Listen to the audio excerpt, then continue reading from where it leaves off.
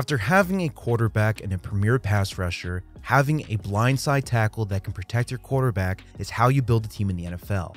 Evan Neal, the left tackle out of Alabama, is one of the best offensive linemen in the entire draft.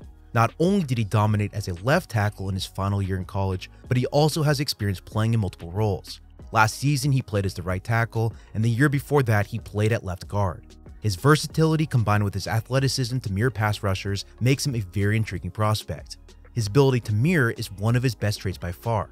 Before we look at this further, please do me a huge favor and like and subscribe to the channel. I would greatly appreciate it.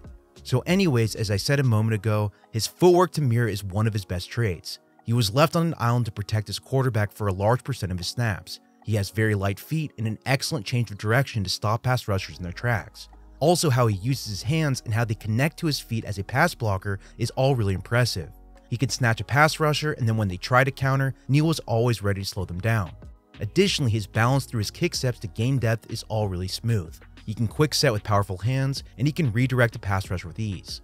On top of this, his patience is excellent too. He'll wait until the last moment to fire his hands to the defender, and that will limit their ability to time their attack.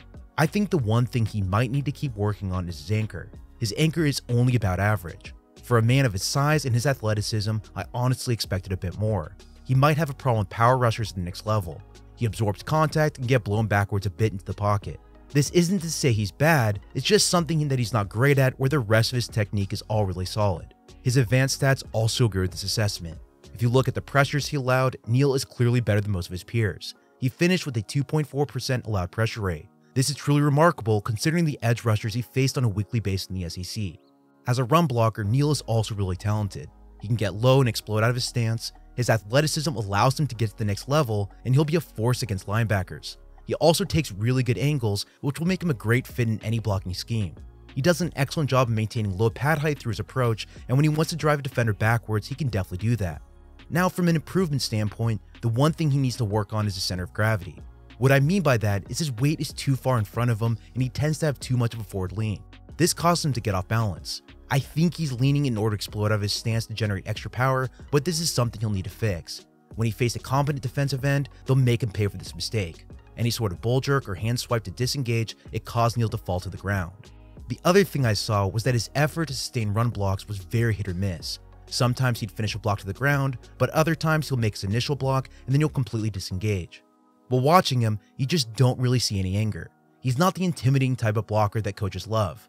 Neal will be technically sound for sure, and that's obviously the most important thing, but he won't ever be the mauler on the field. While this is far from a deal breaker, it did need to be noted. To wrap this up, I gave Neal an early first round grade. Having a premier left tackle that can hold up on his own is one of the most important things in the NFL. Even in his worst game of the season in pass protection, which happened against Georgia's vaulted defense in the national championship, the only pressures Neal allowed were in the final minute of the game. He did an amazing job of playing on the island by himself. The way I see it is that Neal has a solid floor to work with. He'll slide in as a starting left or right tackle in the NFL, and he's good enough to warrant a top 5 pick in the NFL draft. Well, that's all I have for you in this video. Next up, we'll keep looking at offensive line prospects. Make sure you like and subscribe to the channel and keep a lookout for those. Thanks again. You can support me directly via my Patreon, link below. Also, you can follow me on Twitter @SamuelRGold.